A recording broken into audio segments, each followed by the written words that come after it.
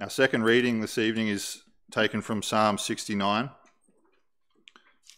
I will read through to verse 21, and our text is taken from verses 16 through to 21.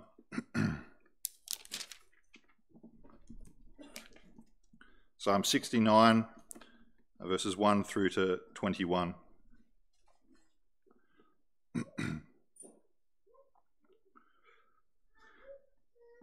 Save me, O God, for the waters are come in unto my soul.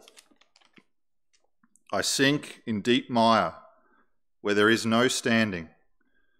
I am come into deep waters, where the floods overflow me. I am weary of my crying. My throat is dried. Mine eyes fail while I wait for my God. They that hate me without a cause are more than the hairs of mine head. They that would destroy me, being mine enemies wrongfully, are mighty. Then I restored that which I took not away. O God, thou knowest my foolishness, and my sins are not hid from thee. Let not them that wait on thee, O Lord God of hosts, be ashamed for my sake. Let not those that seek thee be confounded for my sake, O God of Israel. Because for thy sake I have borne reproach. Shame hath covered my face. I am become a stranger unto my brethren, and an alien unto my mother's children. For the zeal of thine house hath eaten me up, and the reproaches of them that reproach thee are fallen on me. When I wept and chastened my soul with fasting, that was to my reproach. I made sackcloth also my garment, and I became a proverb to them. They that sit in the gate speak against me, and I was the song of the drunkards. But as for me, my prayer is unto thee, O Lord, in an acceptable time. O God, in the multitude of thy mercy, hear me. In the truth of thy salvation. Deliver me out of the mire, and let me not sink. Let me be delivered from them that hate me, and out of the deep waters. Let not the water flood overflow me, neither let the deep swallow me up, and let not the pit shut her mouth upon me. Hear me, O Lord, for thy loving kindness is good. Turn unto me according to the multitude of thy tender mercies, and hide not thy face from thy servant. For I am in trouble. Hear me speedily. Draw nigh unto my soul, and redeem it. Deliver me because of mine enemies. Thou hast known my reproach, and my shame, and my dishonour. Mine adversaries are all before me. Reproach hath broken my heart, and I am full of heaviness. And I looked for some to take pity, but there was none, and for comforters, but I found none. They gave me also gall for meat, and in my thirst they gave me vinegar to drink. Amen. We'll leave the reading of God's word there this evening. We see in this psalm the reality of suffering. The reality of suffering. It's true that we live in a world that, if we look around us, we note this, that it's a world that's full of suffering. Sin has really ruined the world, and as a consequence, the suffering is widespread. We see it certainly if we watch the news or read the newspapers. There's wars across the world, there's famines, there's natural disasters, and many afflicting events that are going on that bring wreck and ruin. On top of that, there's animosity and enmity between people. There's reproach being thrown left, right, and centre. It's a world that's full of suffering because of the brokenness due to the sin in the world. But suffering is not only something that is out there, it's something that is also in the church. It's not just the ungodly that suffer, but it is the saints that suffer. And we hardly need to be reminded of this. We all experience this reality to a greater or lesser extent at different times in our lives. One of the prominent reasons for the suffering that is particular to the saints is from the reproach of the world. As part of the consequence of the fall and of the salvation of a people out of the fallen, sinful humanity by Christ, is that there is enmity now between the seed of the serpent and the seed of the woman, as we read of in Genesis chapter 3. So there's enmity as a consequence of a people being saved out of the world. There is war going on between the seed of the serpent and the seed of the woman. This enmity manifests itself in the reproach of the world against the saints. And this is, or can be at times, a disheartening reality. The many afflictions of life that press in upon us, coupled with this reproach of the world, it can be hard to bear up under. And adding to that problem, we have a tendency to become overly introspective. In the suffering of these afflictions and the reproach of the world, we can tend to look inward and be hyper-focused on ourselves in our suffering. And this only compounds the problem and makes things seem all too difficult. Now, the scriptures give us a remedy to this problem of being overly introspective in light of the reproaches that we suffer as saints in this fallen world. And the answer is to look to Jesus Christ, the Messiah, as the reproached one. The answer is to look away from ourselves, as difficult as that is, and to look to him. This psalm prompts us to do just that. This psalm is a detailed description of Christ's suffering. Not your suffering, not my suffering, but his suffering through his reproach. This psalm leads us and encourages us to take our eyes off of ourselves, to look outward and to fix our eyes upon the reproached one, upon Jesus Christ, the Messiah. And we'll see that this is a great benefit to the saints to do this.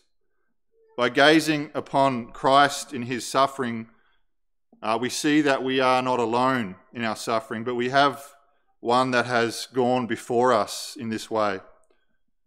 By fixing our gaze upon him, we see that we can rest on him as one who by his suffering has made atonement for our sins, has purchased for us an everlasting redemption.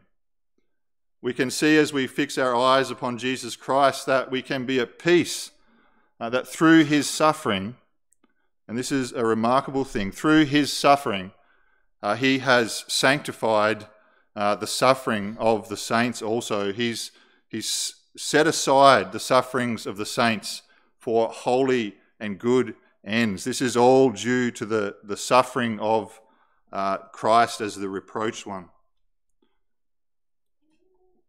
By noticing the Messiah here as the reproached one in this psalm as well, we can benefit because we have here before us the reality that prayer or crying out to God in suffering is of great help. It is something that is necessary to do in our suffering as well. And we can appreciate in this, as we take note of the Messiah here in his cries, the goodness of God as the one who is the only one that is able to aid the sufferer. So there's great benefit in for a moment here taking our eyes off of ourselves and fixing our eyes on Christ as the reproached one. And that's what we take up for consideration this evening, the suffering and cries of the reproached one, the Messiah. The first thing we want to look at briefly to lay a foundation is the reality that this is a messianic psalm. And then secondly, we'll focus in on that reproach that Christ suffered and the cries that he made to the Lord in that suffering. And then finally, we'll touch on the significance that this has for us as God's people.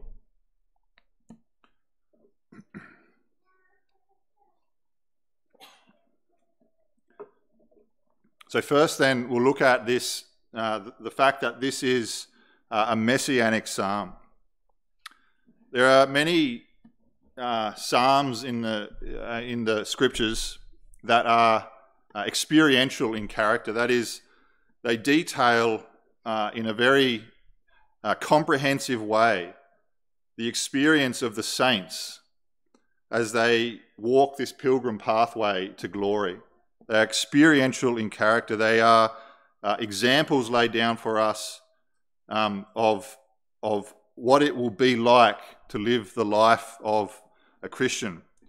And for this reason, the Psalms are precious to the saints. They teach us what we'll experience, both the afflicting experiences and the uplifting.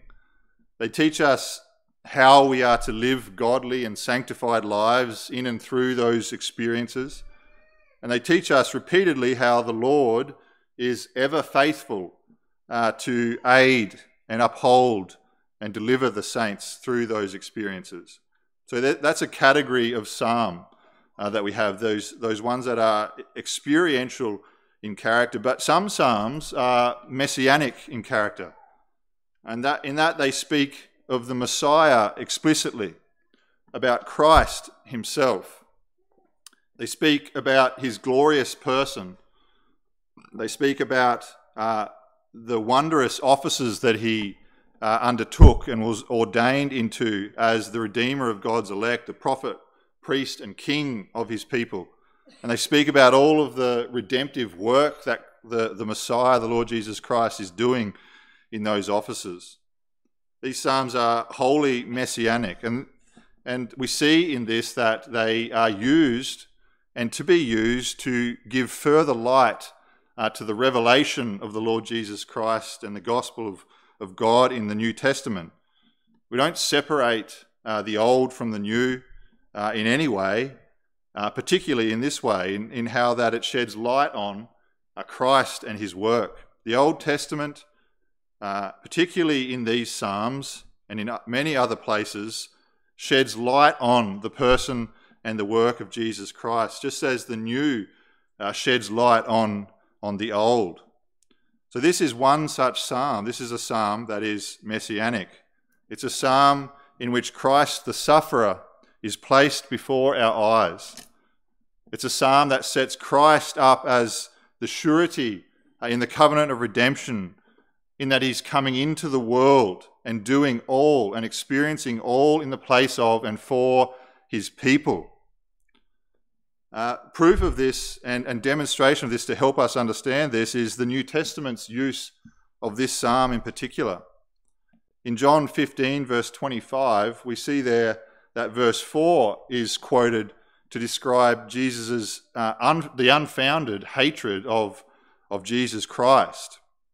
There we would read, they hated me without a cause. That's from verse 4 of this psalm. In John 2, verse 17, we see verse 9 of this psalm quoted to describe Jesus' cleansing of the temple.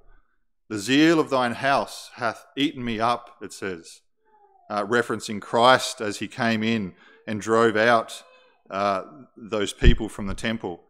In Romans 15, verse 3, we see verse 9 quoted to show or demonstrate Christ's voluntary humility and service to his people. There we see that the reproaches of them that reproach thee fell upon me. In Matthew 27, verse 34 and 48, Mark 15, John 19, we see verse 21 used, which is part of our text, when Christ is on the cross crucified, and they give him gall and vinegar to drink. This, in a similar fashion, is in Romans 11, verse 9, which quotes verses 22 and 23. The New Testament's use of this psalm, this repeated use, points us towards this reality that this is a messianic psalm. If it weren't for those repeated uses of this psalm in the New Testament, we may be inclined to think that this is one of those psalms in which David's experience is given for the experience of the saints, or pointing to the normative experience of the saints. The use of this psalm in the New Testament demonstrates from the beginning to the end of this psalm that this is a psalm wholly and entirely about the Messiah, and prophesies much of what the Messiah will undergo as the suffering servant. So it's all about Christ. This is a psalm that is all about Christ, and it's a messianic psalm. So our attention in this psalm is directed off of ourselves and directed onto Christ as the reproached one. And we take this opportunity then to look away from ourselves and our own reproaches and to set our eyes upon the Lord Jesus Christ as the Messiah. And we see him in all of his reproach and in the cries that he makes to the Lord. So it's a messianic psalm. We'll look now at these reproaches and the cries of the Messiah in particular. The text describes the reproach of the Lord Jesus Christ. He was reproached by his many enemies. We read in verse 19, "Thou hast known my reproach, my shame, and my dishonour." And then in verse 20, "Reproach hath broken my heart." This reproach is the scorn, the taunting, the disgrace, the shame that was heaped upon the Messiah by his enemies. The Messiah was a reproached one. He was not one who skated through life happily without causing any stirs, without having any trouble, without ever offending anyone. He was a reproached man. He was reproached by his many enemies. This is seen in verse 18 when he says, "Deliver me because of mine enemies." And then if we look back to verse 4, we see, "They that hate me without a cause are more than the hairs on mine head, that they would destroy me, being mine enemies wrongfully, are mighty." The Lord Jesus Christ had many enemies, many men that hated him, many men that reviled him. And it's important that we understand that this is not due to any defect in the character of the Messiah. It wasn't because of any abrasiveness in him. He is the spotless Son of God. There was nothing in him to cause this reproach. This was an unjust reproach. And we see that this is because he came into the world to save sinners. And he came into the world to save sinners from the grip and the bondage of Satan. He came into the world to destroy Satan and his anti-Christian kingdom.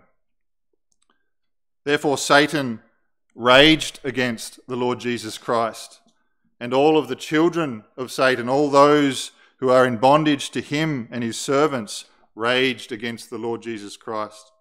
They hated him and they reproached him.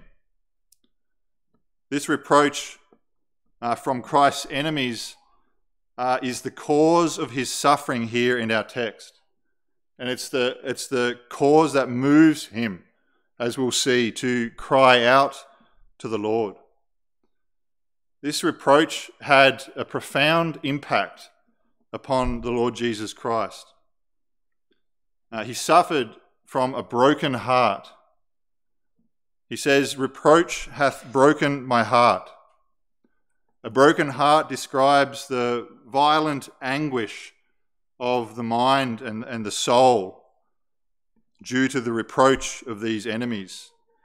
This is no weak emotion in the Lord Jesus Christ.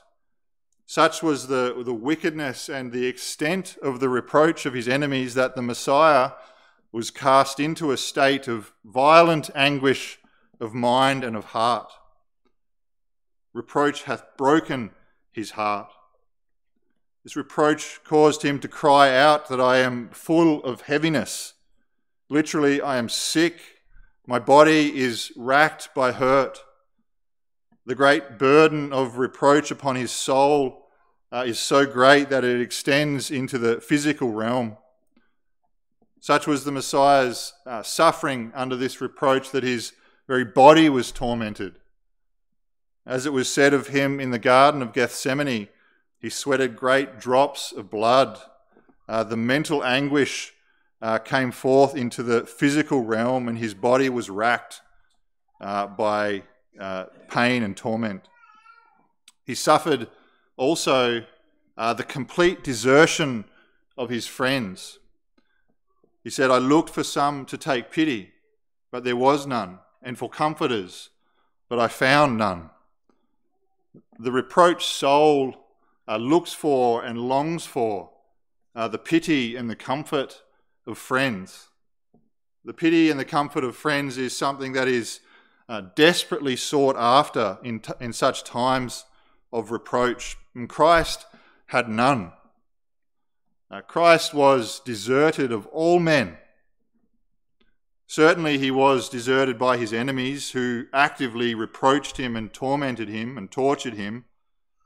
But he was really deserted by his own beloved disciples. He was betrayed by one of them, Judas. He was denied 3 times by another, Peter. And he was forsaken by all of them as they fled away from him in fear for themselves.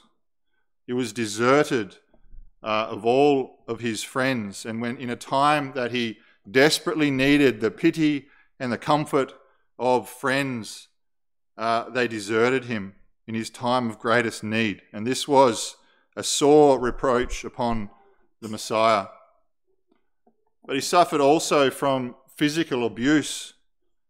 The text goes on and says, they gave me also gall for my meat, and in my thirst they gave me vinegar to drink. This obviously is a prophecy of Christ on the cross as he was thirsting, as the anguish of that violent death upon the cross was draining him, and he cried out for a drink.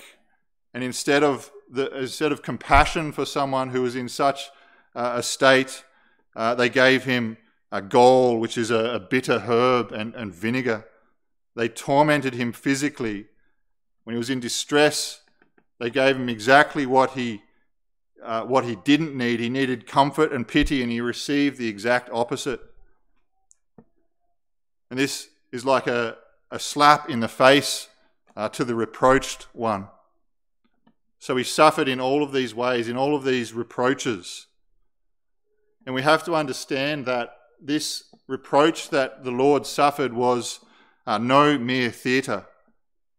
This suffering that he felt, this reproach that he felt, and that caused him to have a broken heart was real suffering. The enemies of Christ reproached him all of his life.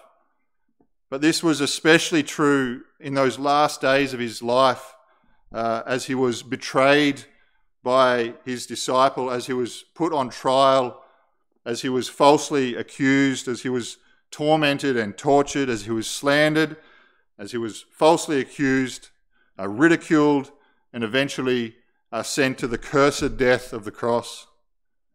The effects of this reproach in the suffering of Christ were real. Christ was not merely putting on a show for the cameras. Our Lord felt all of the grievous emotional, psychological, and physical trauma related to this suffering. This is the stark reality. Christ, the eternal Son of God in his human nature, suffered really and grievously under the wicked reproach of his enemies. And so he cries out to the Lord. This is what we have to focus our attention on this evening, off of ourselves and to gaze upon the Lord Jesus Christ here as the reproached one. As it is recorded in John chapter 3, this is a Christ that is lifted up in the wilderness so that all men might see. This is Christ lifted up in his suffering as the one who came to suffer that he might make atonement for sin.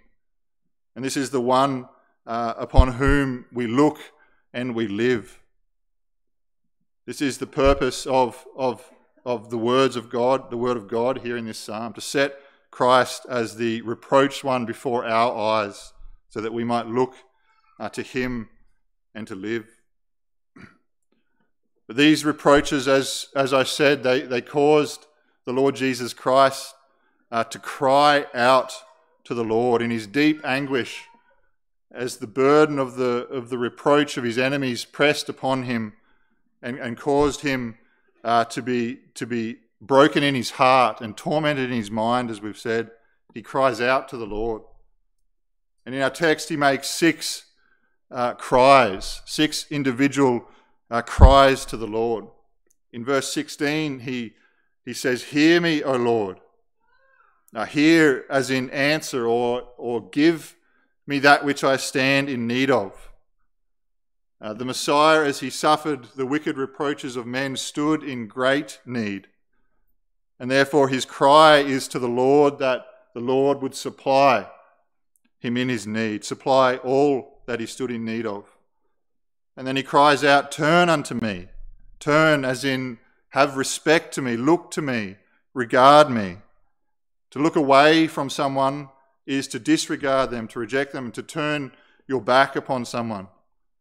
So to turn to is to accept and embrace and to experience the favourable disposition of God again.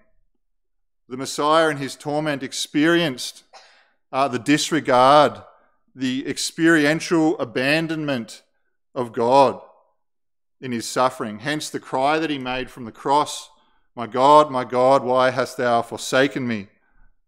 So he cries out to the Lord, "Turn unto me." And then he follows on in a similar way and says, "Hide not thy face from thy servant, for I am in trouble," in verse 17. To have the face of the Lord hidden is to feel the desertion of God. It's to experience complete lack of peace and of comfort in that moment. This is a restatement or a pressing further of what has just been said in "Turn unto me." To have the face of God revealed is to experience the smiles of God, to experience the comfort of God in all of his beauty and all of his glory. And this is the meaning that is repeated time and time again in the Psalms by that reference, the light of God's countenance. It's a glorious concept to consider. When the light of God's countenance shines upon a soul, there is joy, there is happiness, there is peace, there is hope, there's comfort. Christ in his time of reproach had no joy, had no peace, had no comfort. He was the reproached one. It's as though God had hidden his face from him, had turned his back on him. So he cries out to the Lord, "Hide not thy face from thy servant." And then in verse 17, he cries out again, "Hear me speedily." That is, answer me or give me what I stand in need of with urgency. The Messiah cries out, as it were, "Give me what I stand in need of soon, or I perish." It is an urgent cry for present help. There is no time for delay. The waves of suffering and reproach threaten to drown his soul. And then he cries out, "Draw near unto me and redeem my soul." Draw near like a friend draws near to an afflicted brother, or like a father to a hurting son. Deliver me, he then goes on to say, deliver me from mine enemies. And as we've seen, Christ had many enemies, and the hatred of these enemies was fierce, the reproach was great. So we have here 6 urgent cries that the Messiah makes to the Lord in his suffering. These were urgent cries. These are cries which teach us just how deep his suffering was, how grievous these reproaches were. These cries could only come from a place of utter abandonment, of unimaginable torment, and of devastating suffering. And these cries, we see, were made to the Lord. They were made to the Lord. They were made to the Lord as the knowing one. We see in verse 19, thou hast known my reproach. The cry of the Messiah is founded upon the Lord as the knowing one. It's certainly true that the Lord knows all things because of his attribute of omniscience, of all-knowing. He has all of the data before his eyes in his ever-present existence. But this knowing goes further than that. This is the knowing of personal and intimate knowledge. This is not simply the knowing of having all of the data together before your mind.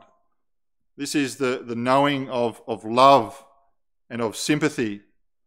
The Lord knows the Messiah's reproach, and he knows his suffering, and he knows his reproach and suffering from a heart of love and compassion.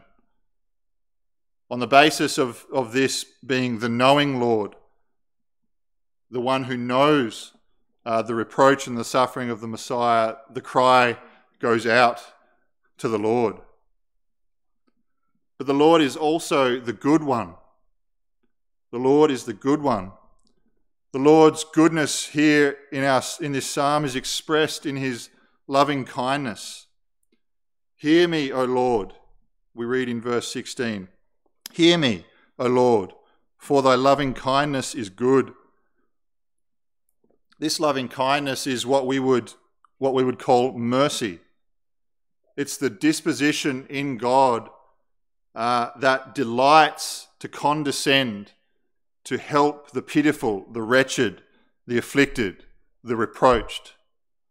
It's a disposition in God that delights to condescend, to help, to stoop down and aid the pitiful and the wretched, the afflicted and the reproached. This is the loving kindness of God. It's an aspect of God's goodness. God has a heart of loving kindness for the pitiful because God is good. God is essentially good. The Messiah cries out to the Lord to answer him and to give him what he stands in need of on the basis of this loving kindness, on the basis of God being the good God who delights to condescend down to help and to aid the pitiful and the wretched. And how the Messiah stood in need of this, how he stood in need of this loving kindness at this time. He was of all men most wretched. He was most pitiful. He was most afflicted. He was most reproached. The Lord's goodness is also expressed in his tender mercies.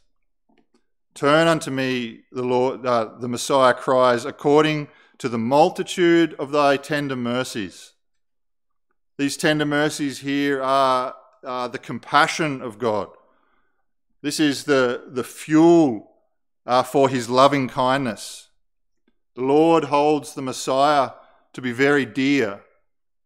He holds him, as it were, in his bosom. The root meaning of this word is womb. It's the most tender and protected and loved part of the body. It's the tenderness, the compassion.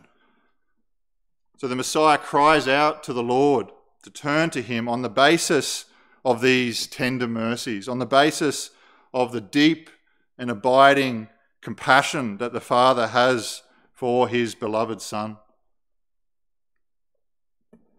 So this is the Lord who the Messiah cries out to, the one who is all-knowing, the one who draws near in knowledge, this love and this intimacy in the suffering and reproach of the Lord Jesus Christ. This is the Lord who is good, who is essentially good, who is full of loving kindness, full of mercy to the afflicted, full of power to help the afflicted, full of tender mercies, compassion, which fuels the loving kindness of God. And this is the basis of this cry to the Lord. It's because of who the Lord is as the good God of loving kindness and multitude tender mercies. And these cries of the Messiah are the responses to his great suffering. The cries that come up to the Lord flow out of his great suffering. The suffering of the Messiah, as we have said, was real and it was grievous. And the real suffering of the Messiah drove him out of necessity to cry out to the Lord in his need. These cries were urgent, and they were flowing out of the anguish that was caused by the reproaches of men. These cries are also an expression of complete dependence and trust upon the Lord.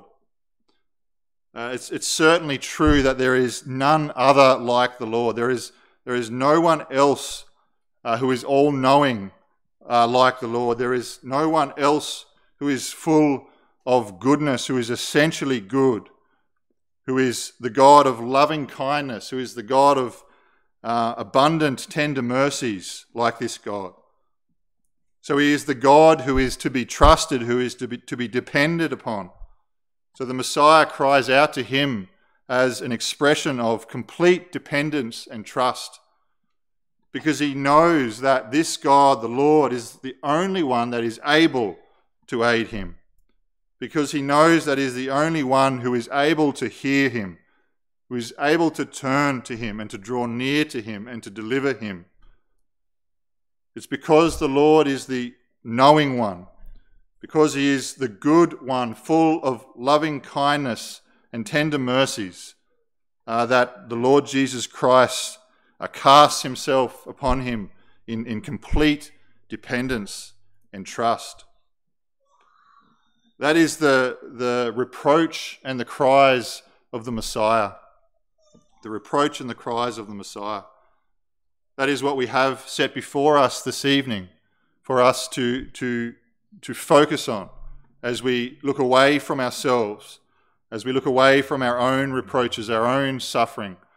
And we see here before us the reproached one who cries out to the Lord, who is a good Lord, who is essentially good, who is full of loving kindness and tender mercies. Now, what significance does this have for us as the saints, as God's people, as those who have been redeemed by Jesus Christ, as those who are trusting in Jesus as the Saviour, as those who have been united to him by faith? What does this mean for us? What's the significance of this suffering and these cries? The suffering of Christ was for the redemption of sinners. We can't miss this point. This wasn't any arbitrary suffering. Christ suffered here for the redemption of sinners. This suffering from the reproach of his enemies was part of his redemptive suffering. He suffered his whole life long, all the way to the cross. And at that cross, he suffered the ultimate reproach, and that was of the Father himself, as he bore the eternal wrath of God in the place of sinners. This suffering is the very thing that purchased for his people eternal redemption. So it's of utmost importance for us. It's the most significant thing, that this was redeeming suffering. As we read of the suffering of our Messiah that he experienced, which was caused by the wickedness of men, the reproach of men. And as we hear the cries of the Lord in this psalm, we have to remember this.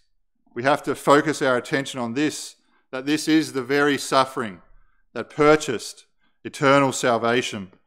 This is the very suffering that purchased salvation, which is poured out upon us by the Holy Spirit. This is no meaningless suffering. This is not like any suffering that we would suffer. This is suffering which purchases salvation. It's suffering that was for us as wretched and needy sinners. This is the very price that Christ paid for your life as a believer. Christ suffered in this way the reproaches of wicked men for you.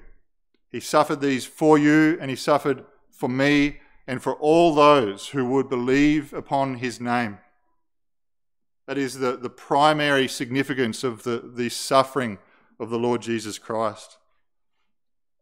But it's also significant because this suffering, as part of that redemption that he purchased, was a suffering that sanctified the suffering of the saints. To sanctify means to set aside for holy use. Christ in his suffering sanctified the suffering of the saints. He suffered that our suffering might be used of God for holy ends. What are these holy ends or uses? They are numerous, but the primary one is to press us into dependence upon the Lord, just as the Messiah here in our text was driven by this suffering to cry out to God. So also for us, this suffering draws us in, shepherds us in, and pulls us in to dependence upon the Lord. One thing that is universally true of the saints in this life is that when we have no suffering, in those times of our life where there is no suffering, no reproach, there is very often little dependence upon God in this way that we see the Messiah dependent on God in our text. The suffering of the saints is set aside to holy use in that it is the instrument that the Lord uses in his wisdom, in his infinite wisdom, to press us in against the Lord God in dependence and trust upon him. It's what brings us as saints to cry out to him in the same way that the Messiah cried out. Hear me, O Lord, turn unto me, hide not thy face from me, draw near unto my soul, deliver me from my enemies. In bringing us to make these cries, the Lord, in his wisdom, answers them just as he answered the Messiah. This is the method that the Lord uses. When we cry out to him, when we're drawn in and pressed in against the Lord to cry out to him, to hear us, God hears us. When we cry out for the Lord to turn unto us, he turns unto us. When we cry out to him that he hide not his face from us, he reveals his face to us. The glorious light of his countenance shines upon us. When we cry out to him to draw near to our soul and comfort us and uphold us, he draws near to our soul. When we cry out to him for deliverance, he delivers us. Suffering leads us to cry out to the Lord in this way. And the Lord in turn lavishes upon the crying out saint all of his goodness, all of his tender, loving kindness. He pours it out upon the saints. So because Christ suffered the reproach of men and suffered in that reproach, our reproaches and suffering are never purposeless. They are sanctified for holy use. So this is significant because it is the suffering that has procured eternal redemption for God's people, and it's significant because it sanctifies, it sets apart the saints' own suffering for holy ends. But the saints are also are called to follow Christ in his suffering here as our pattern. The saints follow Christ in suffering. We don't reduce Christ to merely a pattern to follow. This is an error which pervades much of the church today, where they overlook almost entirely the redemptive efficacy of Christ's suffering. That is primary, the redemptive efficacy of Christ's suffering. But we don't diminish Christ's work in that way, in reducing it merely to a pattern, but we can't miss the fact that Christ is a pattern for us to follow. This is by virtue of, or on account of, the union that we have with Jesus Christ. We know that in Scriptures we are told that we died with Christ, that we rise with Christ, and that we are glorified with Christ. This is the reality of our union with Jesus Christ. We share in and partake of all that Christ did. Christ has gone before us in every way.